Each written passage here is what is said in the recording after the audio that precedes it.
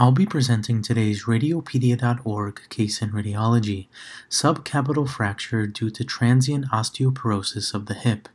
Case courtesy is demonstrated here, and the case link is in the description below. Presentation: we have a 30-year-old female admitted to the high-risk pregnancy unit due to fetal growth deceleration.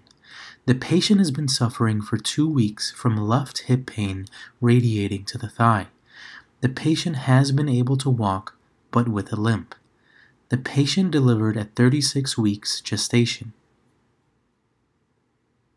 On X-ray, we see that there's a left femoral neck fracture, which is subcapital with displacement, a Garden 4.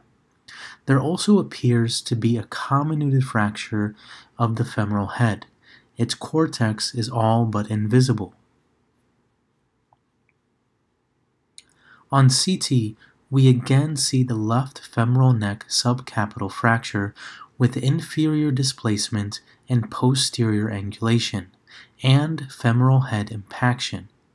There's also a comminuted fracture of the femoral head not involving the acetabular surface.